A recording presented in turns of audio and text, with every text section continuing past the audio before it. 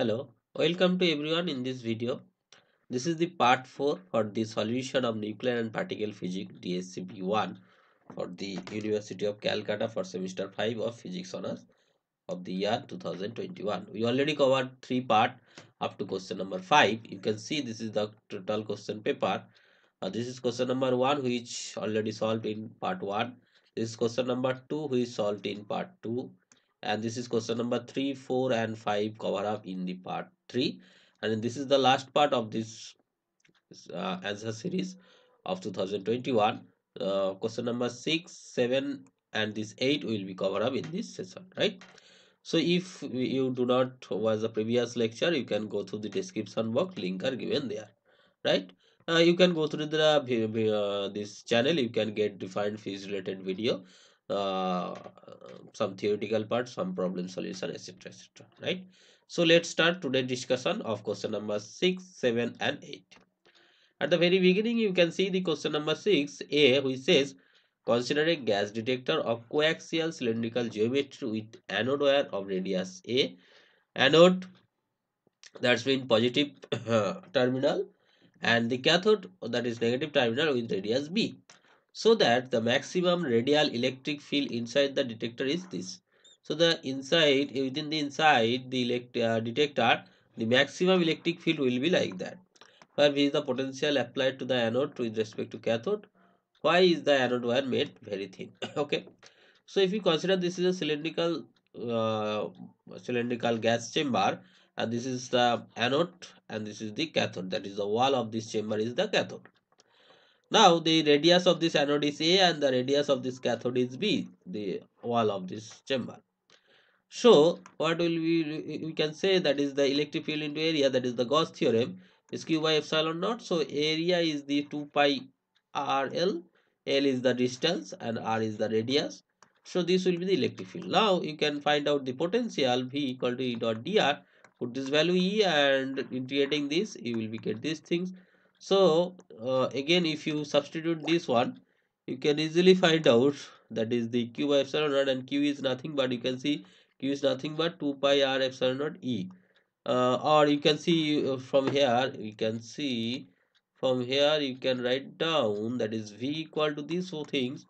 So use this one here. Okay, so this q equal to 2 pi epsilon naught l into v divided by this one, and this epsilon naught here. So E equals to this one, v by r ln b by a.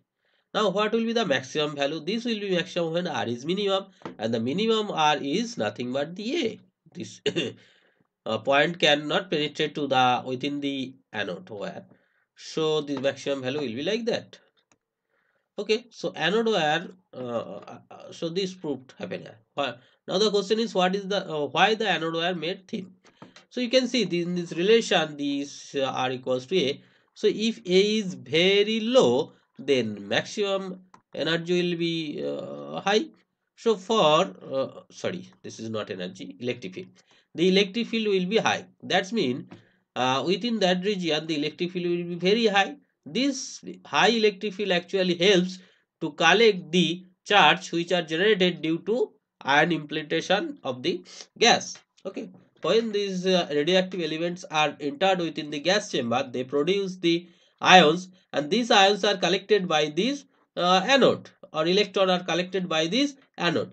If the electric field in this region is very high, which will be possible if we take the radius of the anode is very low. This is very thin, this the radius will be very low, then the electric field at this region is very high. This helps to separate out the electron and the positive charge, and which flow the current in the outer circuit, and we will obtain the we can count the particles which are injected within the gas chamber. Go to the next question. This question says, so that the variation of the number of ions pairs formed in a gas detector for alpha and beta particle with the anode potential graphically in a single plot, mark different region in the plot.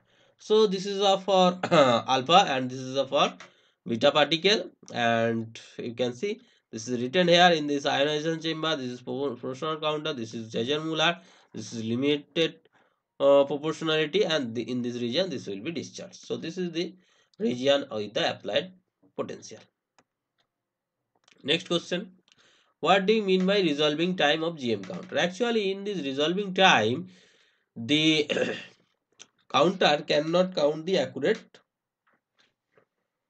ions particle. Okay, so in this time, the counter not count the ions fall within the counter is called resolving time. During this time, counter is inefficient. It cannot measure the accurate ions. Okay. Actually, in this time, the electrons are flow within this region, and this anode cannot collect the further electron produced within that region. Okay. Next question is, a GM counter has a resolving time that is 100 microsecond, and what will be the actual count rate if the observed count rate is 2000? This is the observed count rate, and you know the actual count rate is nothing but observed count rate by 1 minus n tau. N is the capital N is the actual count rate, and small n is the observed count rate. Okay, tau is the resolving time. So if you put these things, you can easily find out this value will be 2500. Okay, this is the observed and this is the measured or actual. Next question says, consider the reaction. This is the reaction gamma and the deuterium and hydrogen. Okay. The energy of incident gamma is like that. Kinetic energy produced in this process will be like that. And the given mass of hydrogen and deuterium and hydrogen will be like that. What is the mass of neutron? So in this relation, mass energy equivalence says that the energy of gamma initial plus mass equivalent energy is like that, and this is mass equivalent energy. This is the gamma energy. This is mass equivalent energy of hydrogen. This is mass equivalent energy of neutron. So if you difference these two things, you get this relation, and then put this value in MeV and this mass in U. So U can be changed into MeV by this 931 multiplication. So from this calculation, you will be obtain the mass of the neutron. Next, give a rough estimate difference in binding energy of 3,1 deuterium and helium considering the Coulomb term only. So the binding energy nothing but the proportional with the atomic number and the Coulomb parts. Only other contribution, symmetry contribution, parity contribution, surface contribution are neglected here. So if you consider this Coulomb contribution, the difference of binding energy will be like that. So this is for A is nothing but the mass number which is 3, and this is Coulomb, this one and this one. So for hydrogen is 1, this is Z is 1 here written, and for this Z is 2 written here. So H into this one. So put this value, finally you will obtain this relation. Okay. Next, I think clear this one. This is the calculation part. You can take this calculation part. Next, a fixed frequency cyclotron has its radius. This is the radius of the cyclotron, and this is the magnetic field. The operational frequency will be nothing but V by 2 pi r, that is the QB by 2 pi m.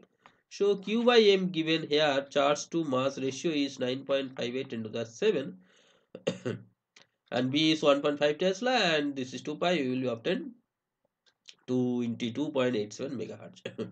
And the maximum kinetic energy of this particle half mv square, maximum velocity. This is nothing but qv by r m by m, the whole square. So this m one cancel out q by m, and this is q uh, b r m square. So b is 1.5, rm is 1, and this q is multiplied here, but to convert into electric volt unit, you can divide it. You divided the charge of this electron, and charge of the electron and proton are the same in magnitude but difference in sign. Okay, so this calculation gives you this amount of mega electron volt. Next question, what is the resonant particle? Actually, resonant particle is the extremely short lifetime phenomenon associated with the subatomic called hadron. Hadron with a short lifetime is called the resonant particle. Next is explain the eightfold way in reference to baryon duplet. Actually, in baryon duplets, which this is the eightfold particle written here.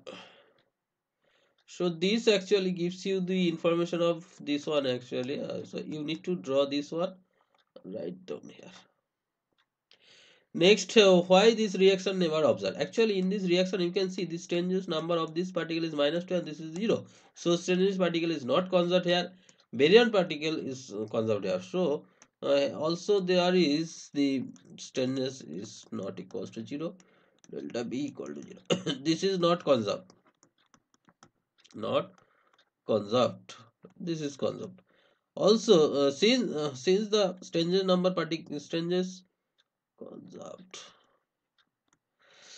Since the strangest number is conserved here, not does not conserved here, so this reaction cannot observe. Next question, check whether the both the strangest and the third component of the isospin remain conserved in the following reaction. So for strangest number, you can see this is 0, this is -1, this is -1, so this is not conserved, this is also not conserved, so this is not possible. In this reaction, you can see this strangest number also conserves and even I3 also conserves. Actually, to attend this question, you need to remember this number of this particle. Okay, so you can see for strong interaction this term must to be conserved, and this is happening in reaction 2. So reaction 1 cannot possible, this reaction 2 can possible strong interaction. So I think clear. If there is any doubt, you must comment in the comment box. This is all about me. This is my contact detail. You can connect me with this Telegram channel, and this is my YouTube channel details. Go to this channel. You will get different related videos, some mathematics. Like this session. If you learn something from this session, share this video to your friends. Either he or she also get benefit from this video. Subscribe this channel if you new this channel. Those already subscribed, thanks for subscription. Click the bell icon to get notification of upcoming video. So take care. We'll meet you in the next video as soon as possible. Thank you.